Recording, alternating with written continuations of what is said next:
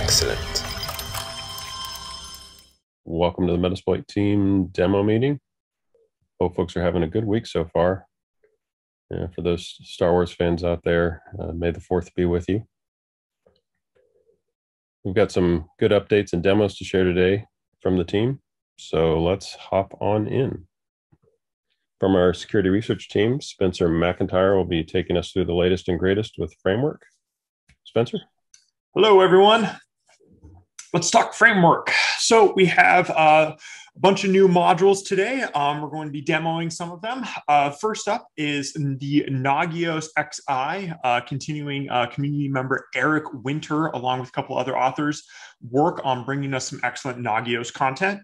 And this is an authenticated remote code execution, which exploits CVE 2020-5791, and was also provided by Chris Lane and Matthew Aberg.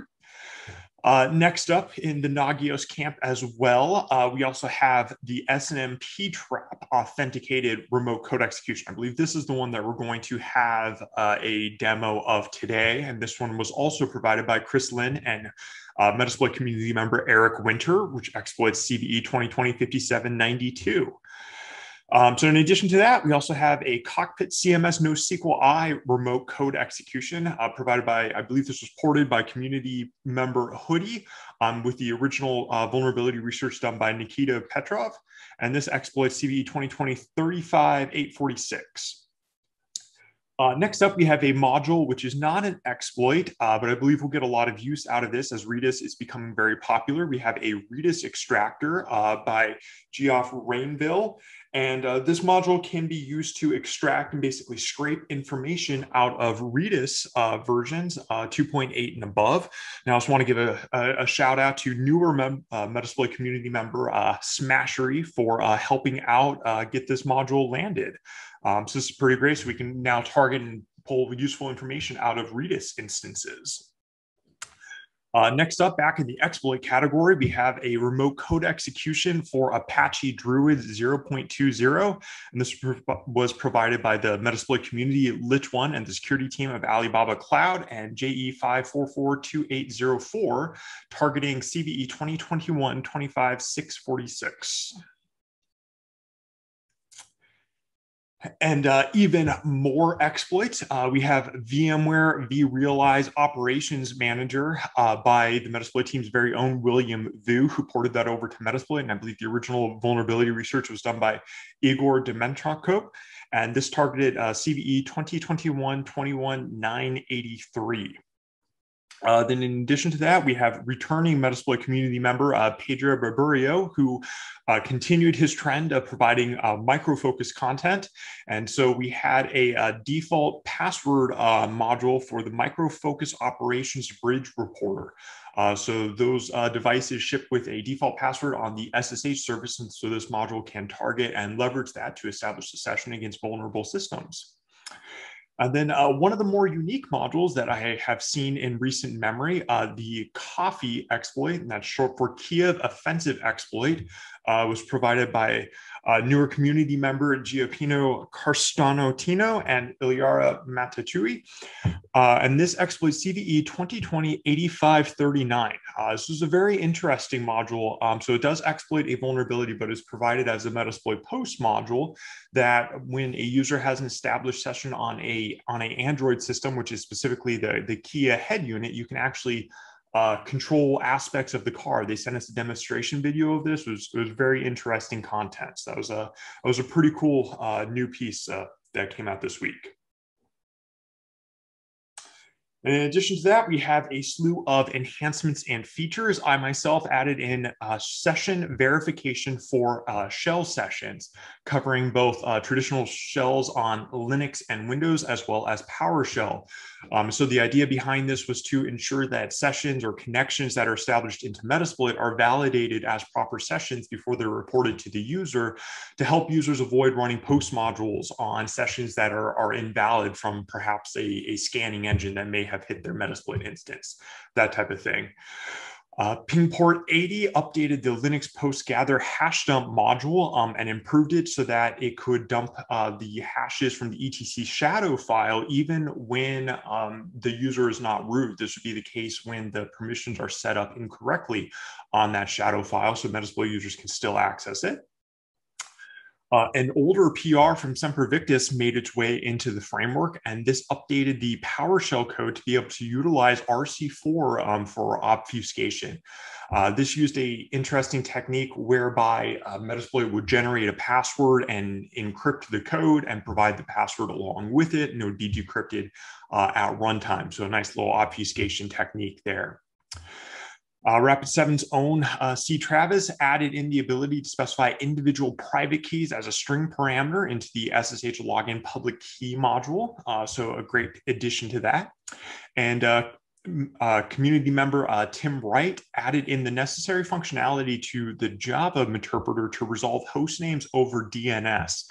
The Java interpreter was the last interpreter that didn't have this functionality, and it will be useful for pivoting network traffic in the future. So kind of rounds that functionality out and closes a feature gap among the interpreters. So thank you to Tim for that.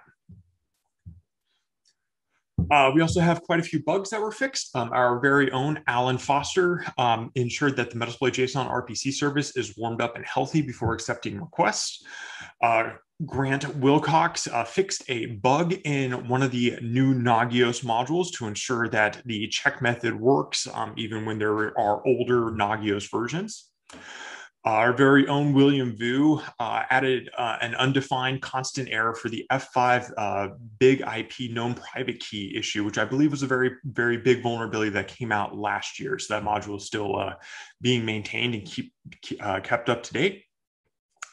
Pingport 80 fixed an issue in the post Linux gather check VM module where a physical machine was being detected as a virtual machine. So he corrected that false positive there.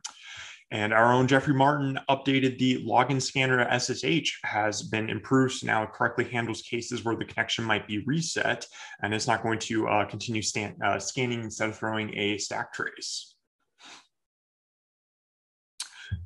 Even more bug fixes. Our own Brendan Waters fixed the RDP web login module. There was a Python string formatting issue where it relied on a newer syntax feature in Python version. So we backported that to work on some older versions of Python 3, which quick reminder, all of our external modules that are in Python now are using Python 3. So wonderful fix there.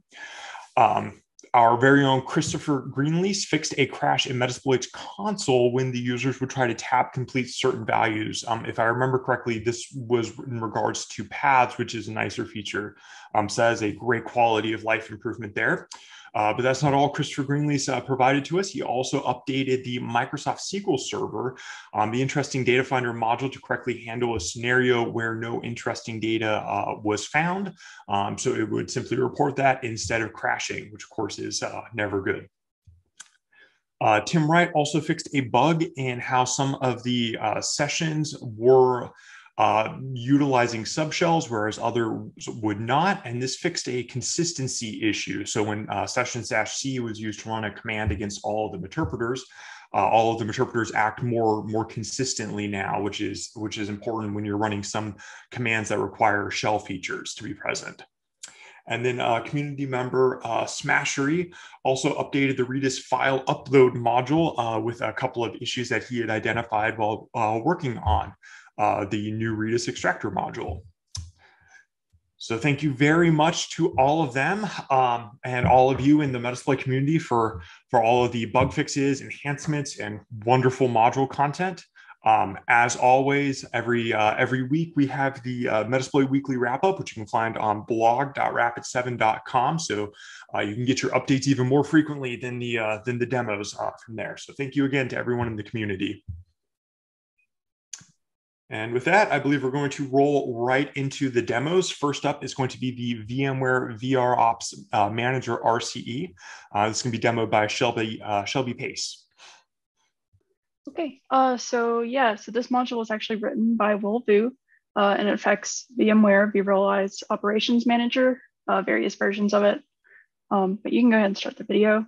So basically, first it exploits an SSRF vulnerability at the Casa node's thumbprints endpoint, which will eventually leak the maintenance admin credentials. And then those are used to then basically upload a web shell, a JSP shell specifically via the credentials that you just gathered and a directory traversal vulnerability. And then you get code execution as the admin user on that device.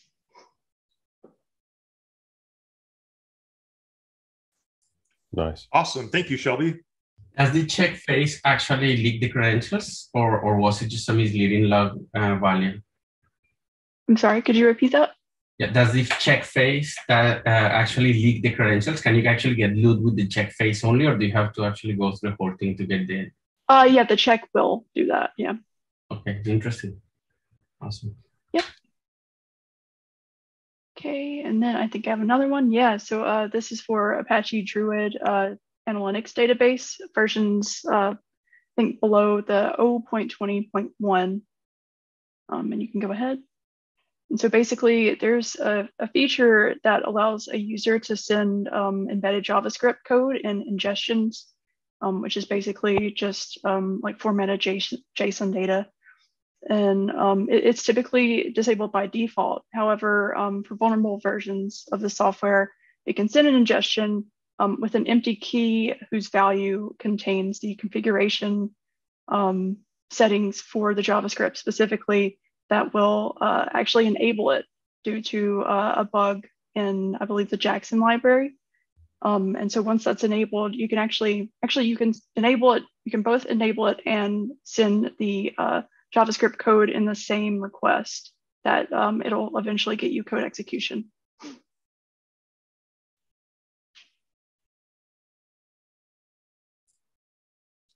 And so that is with the privileges of the user running the service.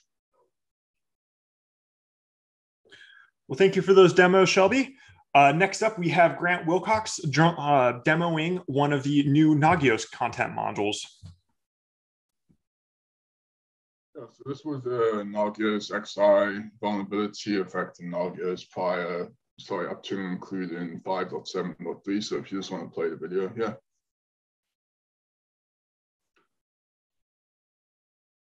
So we're just going to go ahead and set up this module. Basically, what this does is there was a bug in one of the components that allows you to upload arbitrary files. This module will essentially utilize that to upload. Well, it was kind of like a job file, but you could use that in turn to upload like a backdoor essentially. So this module will just upload a malicious file to the server. It will then send a request to execute that file and will then delete the file once it's done. So I'm just going to go ahead and set the options. This does require an authenticated Nagios admin user. So you will have to be an authenticated user running as an admin in order for this to work. So let's go ahead and set the options here.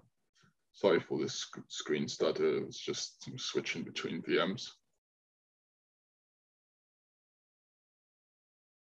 So we do also support the check method with this. So this will authenticate to the target and grab the version and then check to see if that's vulnerable.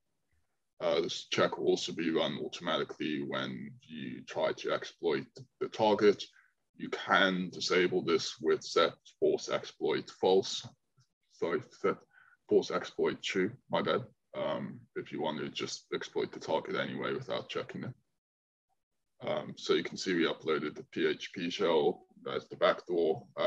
This backdoor then allows you to execute an arbitrary command, and we use that to then get our shell and subsequently delete the shell once you're done. So delete the backdoor, my bad. And then if you get the user ID, we can see we're running as the Apache user. And if we just check the directory that we're in and all the system information, we can see that it's the right target. So this target was run CentOS 7 for the Nagios XI, and you can see we're in the auto discovery jobs folder, which is where the shell was uploaded. We seem to be getting a lot of Nagios modules lately. I don't know. I swear this is going to be the last one for a while. But yeah, I think we had a spew of about 5 of them, so this is the end of that wow, collection of. Nice. Awesome. Thank you, Grant. And you have a second demo here for some readline and shell history improvements. Yeah, so this was an interesting PR that came in from Pinport 80, one of our newer contributors. So I'll just go ahead and demonstrate this. Essentially, what was happening was that we had some issues with some of the commands that were being saved to history, in particular, if they contained any white space before or after the command, it would result in a little bit of a different output. So you can see here, I just want to pause the video for 5 seconds. You can see what's happening here is that if we normally execute the history command, so this is after the patch, by the way, so it's a little bit harder to see it here, but if you were before this patch to execute the history command and then execute another history command with spacing in front of it, as you can see that we've done just here, we would actually have 2 separate commands in the history file. And this was because the read line and subsequently the shell.rd file were not stripping the white space before they saved it. This resulted in some very confusing instances where you might have one command and then you accidentally hit the tab and now you've got like the same command again in your history, which may, because that history file was also used when you hit the up and down arrow keys to scroll back through your history, it could mean you could have junk entries within your history, which aren't really that useful. So if you just want to play the video here, you can see that now it's not saving that extra history command. It's just going, hey, you already executed it. You just got white space around it. We're not going to log like an additional entry because there's no point in doing that. Now, one of the other things that's kind of cool is we did also add the option to, if you start the command with a space, it will not be saved to history. This is useful for setting sensitive options such as passwords. So you can see here, we've got a sensitive password, just an example, and that's not logged to history. So we'll just go ahead through this. Just give me a sec. Oh, sorry. So what I was showing there, if you just want to pause the video for 5 seconds, what I was trying to show there, which is a little bit hard to see, was I was upspacing and hitting up and down on the arrow keys to scroll through the history.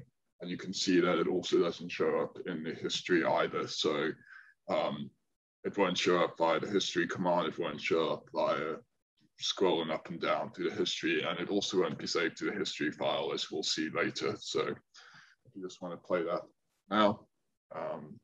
So now I'm just going to set the password. Normally, this is purely just to show that if you don't start it with a space, it will be logged to history normally. So no issue with that. It's just if you've got a space before the start of the command that sets some option, or just any command doesn't have to be set. If you start that command in Metasploit with a space, it will not log it to history.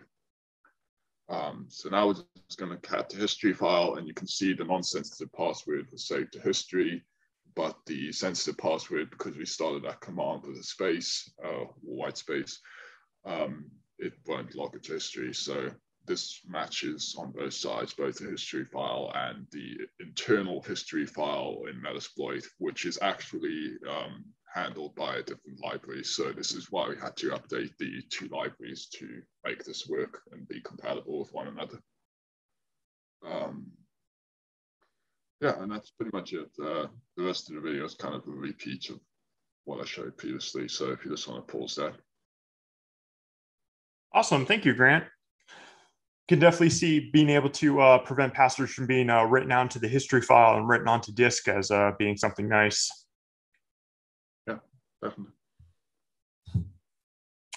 All right, and I believe this is our last demo by Christoph, who's going to demo the Gitea and Gogs GitHook RCE module that he wrote. Yes, thank you. So the Gitea and Gogs are self-hosted Git services. Basically, Gitea, is a fork of Gogs. So both products are vulnerable to the same issue, and as we will see, the workflow is exactly the same.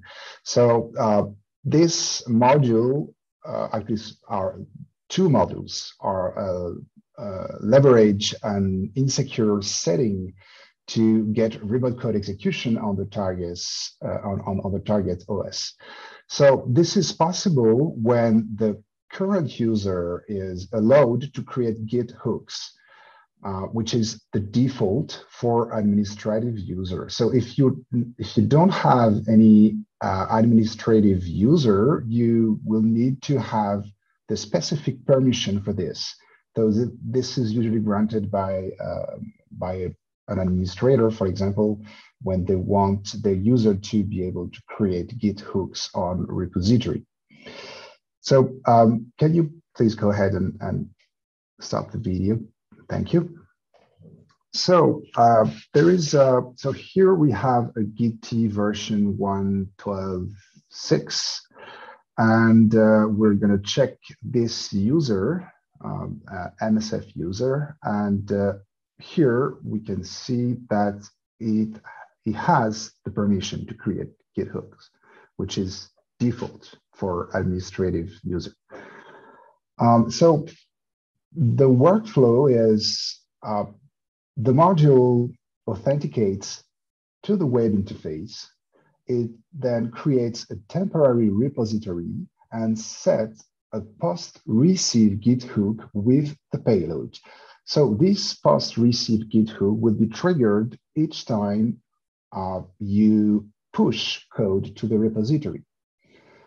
So the module just creates a dummy file and push it to the repository. So this action will trigger the Git hook and execute the payload. So here we're setting the basic options. And the remote port is the default one, 3000. There is a check method we can run to get the version. And here is the execution, and we got a session. So the user is the user that is actually running Gitea server.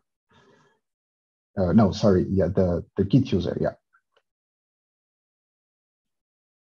Okay, so now let's do this with the Gogs. So there is another instance here on a different port with Gogs installed. So we're going to check the same thing. We have a user. I created a user which has the same kind of permission. The interface is a bit different, but the logic is the same.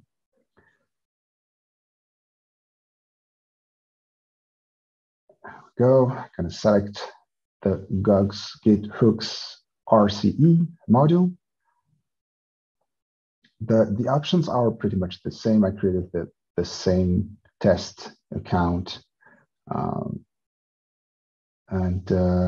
Yeah, the only difference is the remote port. We have to set 3001 because it's on the same host. All right. We have a check method too, but this one cannot detect the versions, just detect if Gogs is installed. All right. And we got a session. So it's exactly the same workflow. So about mitigations, Gitea version 1.13 has mitigated this by setting the disable Git hooks configuration setting to true by default. So this setting actually disable Git hooks. So you won't be able to set any Git hooks, even if you're an administrator. On the other hand, Gogs has no mitigation implemented so far. So the latest stable version is 0.12.3 from last year, and there is no mitigation for this. Yep, that's it. Do you have any idea how popular Gitea and Gogs are, Christoph? I'm new to them, but that doesn't mean it could be popular. I don't know. I don't have numbers for this, sorry, but they're quite used because they're very lightweight. It's very light implementation. It can run like on very small platform, very little platform like a Raspberry Pi or something like this. Interesting. So I think it's popular, but I don't have the numbers, so I cannot say for sure. Understood. This looks like a powerful set of modules. Well, good stuff. Just to add some numbers, there's 25,000 stars for Gitea on GitHub and 40,000 stars for Gogs. I don't know how many people are using that in enterprise environments, but there's definitely a lot of people interested in it. Yeah, that's a good metric there. Thank you, Alan. Yeah. Thank you. Interesting. I appreciate the demo, Christoph. That's cool. Thank you. And I think that wraps up all of our framework content. So I'll hand it back over to you, Pierce, for AttackerKB. Awesome. Thank you, Spencer. And thank you, everyone, for the demos and the content. Great stuff, as always. We'll segue into AttackerKB, the attacker knowledge base, a website for discussing which vulns matter and why. Just visit AttackerKB.com. It's right there. I see we'll go to an update with team member Matthew Kino. Matthew?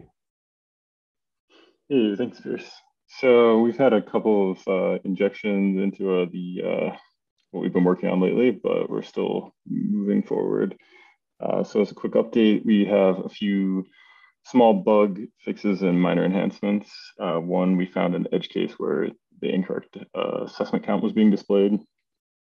Again, and it's a far edge case, so there were some certain conditions that had to be met. Most people would not have seen this show up on their profile, for example, but it has been corrected.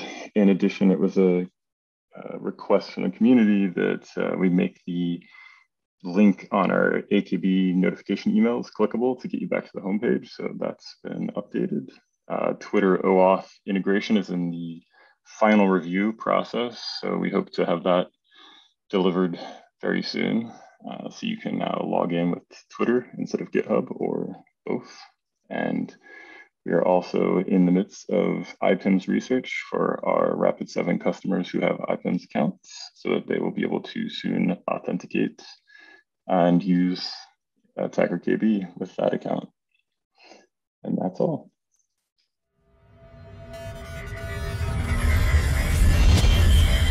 Excellent.